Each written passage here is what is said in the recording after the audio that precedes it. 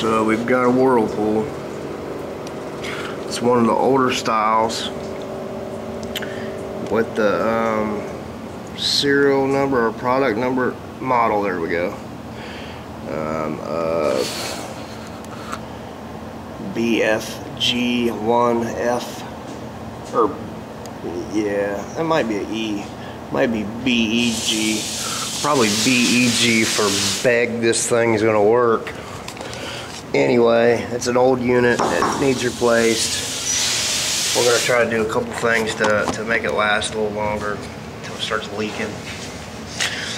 Typically this is the reset button that you can reset when you're having problems with them. If you have it to where it keeps cutting out, there's things that you should do so that you can keep these hooked up, like clean the arrestor on the bottom. You can loosen up this so the air can go in that way. Knock out the glass so air can go in that way. But it keeps acting up. I think it's the control valve. So on this one, what I'm just going to do to try to buy them some time so we don't have to replace the unit is I'm going to wire these together. And more or less what it's going to do is bypass that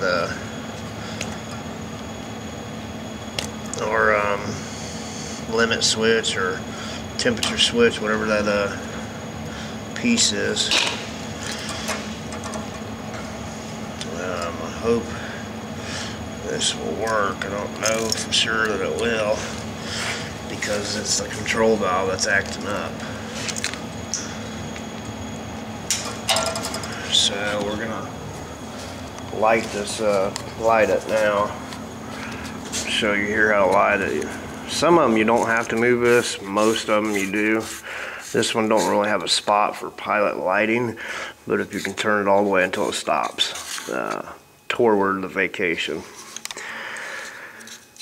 When it's in the on position, you have to press down on this to get that knob to turn, otherwise it'll catch right there.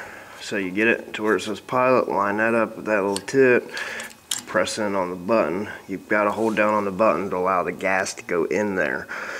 Then, of course, you use your piezo igniter to fire the flame up.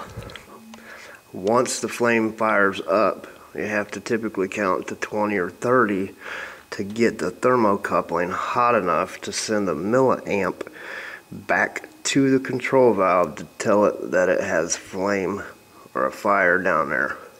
Once it does that, then it should stay on. Then you just take your main knob, get it to on, and then adjust this so that you can fire it up to your designated temperature. That should be about 120 degrees. Each letter you go up should be about 10 more degrees.